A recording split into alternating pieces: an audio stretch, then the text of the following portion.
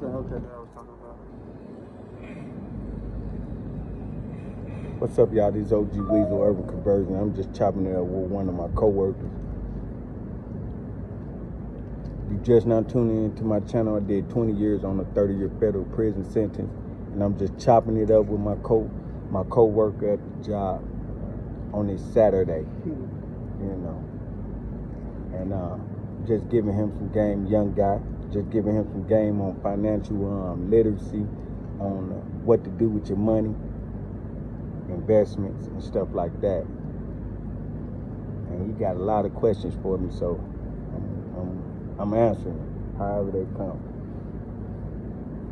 So like with the car you was on, like your brother buying the car, the years, crucial years, y'all in right now. Right. I was in prison.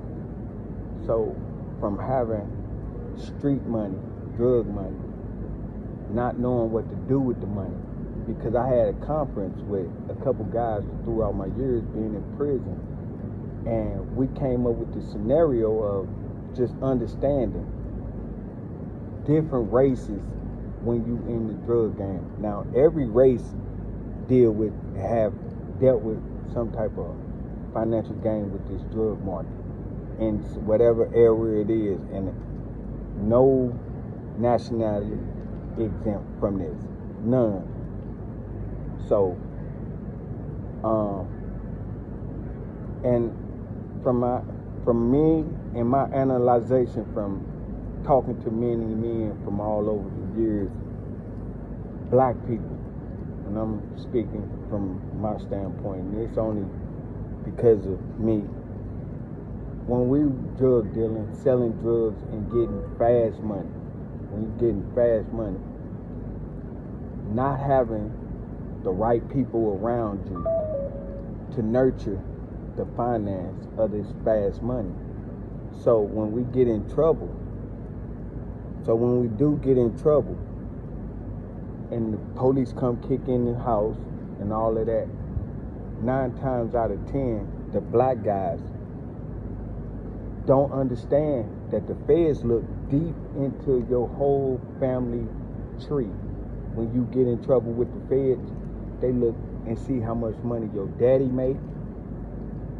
If your mama live in Montana and you live in New Jersey, they gonna look and see who your mama is and see how much money she make, what profession she in.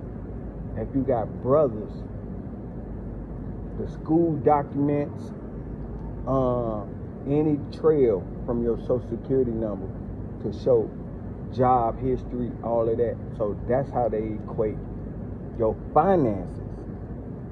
But if you making $200,000 and $300,000 every 2 or 3 days, and you launder, and it's hard to launder this type of money if you buying nice cars, nice homes.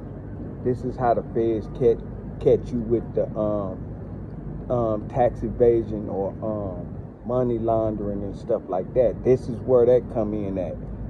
When you making all this money and you don't know how to launder it, but you want these nice things. Your dad been working for the last 15, 20 years. So what you gonna have him go buy you? You gonna have him go co-sign you a $50,000 car. He don't even make $50,000 a year. But the finance people gonna say, okay, since he got a job, we're gonna give him this car. But the feds come in and they understand the cost of living. They look where you live at, the stores, they know the economy of the neighborhood where you live at, the amount of money you make all year. So they can dividend this money. What about the stuff like off the books? So like if you find stuff when the feds come do a raid, everything gonna be like the receipts, all of this stuff gonna be added up. Like, how can y'all afford all of this? How can y'all fund and launder to acquire all of this when y'all having this amount of money being brought into the household on paper? But everything outside of the shit that's coming in on paper costs $60,000, $80,000. Y'all got another house that you bought and done, and you paid cash for it. Where all that money accounted for? That's when tax evasion and stuff like that come in, and money laundering. Because they like, it's too much stuff around you, and it's only this month of money coming in on paper. You know what I'm saying? So what black people do when we selling drugs and things of that nature, we only make this money. We make this money and pile it up. We don't know how to invest in the banks. We don't know what to launder the money into to make it comfortable for us. But that's the difference.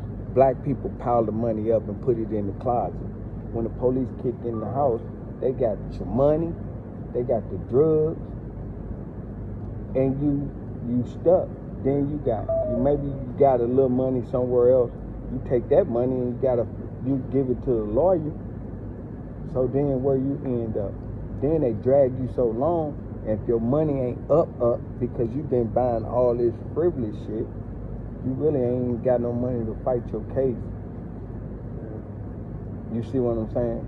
So it's like, man, when money involved, man, the Fed's gonna find out. This OG Weasel.